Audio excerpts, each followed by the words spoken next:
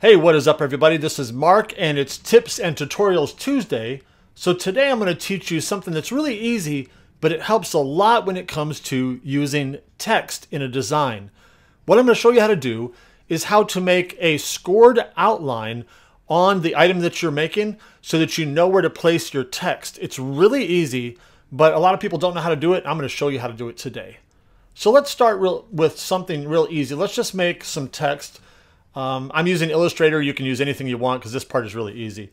Let's say we're going to say Mark's room is the text. We'll make it really big so everybody can see it. And I'll choose a big chunky big chunky font. How about, I think phosphate's a really nice one. So let's go to phosphate here.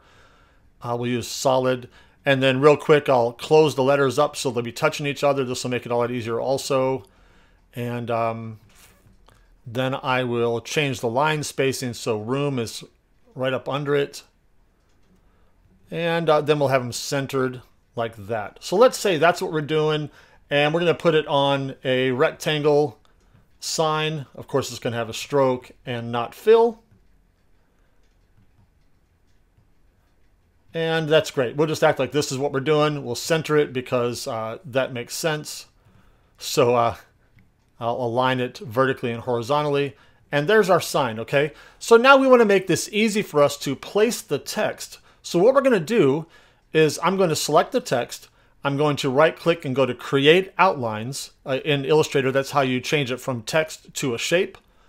And so now it's outlines, and you see right here that where they overlap, I want to join that or union or unite. So in Illustrator, I'm going to go to Pathfinder Unite. And now these are all connected. And now what I'm going to do is I'm going to go do an outline.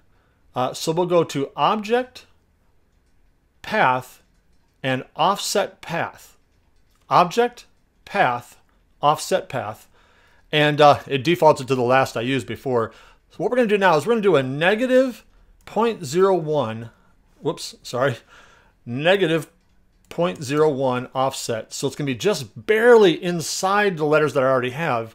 And I'm going to change that offset to a red stroke so that I can see it a little easier. And then I'll change the fill to no fill.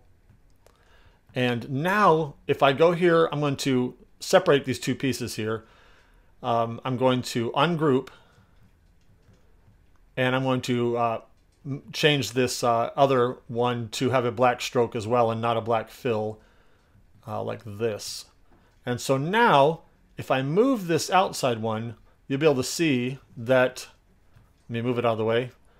And so this one right here is the original one we drew, and it's just ever so slightly larger than the other one. Let's do the same thing here.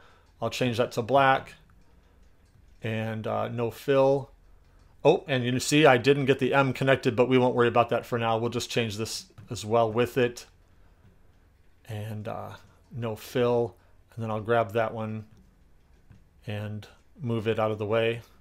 And then grab the black one here. That's the red one. Sometimes it's a little bit challenging. You got to zoom in to find the outside one there. And now I've got the letters ready to cut here. And then I've got the outline that's ready to score onto my sign so that when I put these letters, when I cut them and put them on top, if I get them right placed correctly, they're just going to barely cover the outline so that you won't see it when you glue it on, but then it's a lot easier to line this up, get it straight, and put it in the right place. I hope that helps you score the lines underneath and do an offset path of -0.1, and your life will be a lot easier. Have a great one. I'd love to see what you guys make.